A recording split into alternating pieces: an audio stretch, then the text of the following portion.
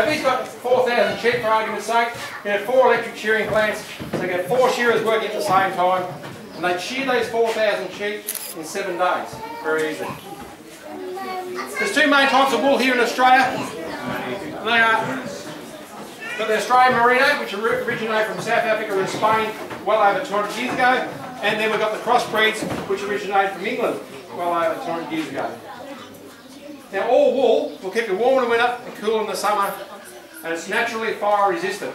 You cannot burn this stuff unless you put a naked flame to it and hold it there. As soon as you take the flame away, it will instantly go out. It will only smoulder. And when it does burn, it's not toxic or anything like that. So it's actually quite good for insulation and things like that as well. If you feel wool, it's got this greasy feel about it. That's called lanolin, which the sheep produce to help them protect them from the weather. And what we do when we process the wool, we put it in the garments and fabrics and things, we actually take that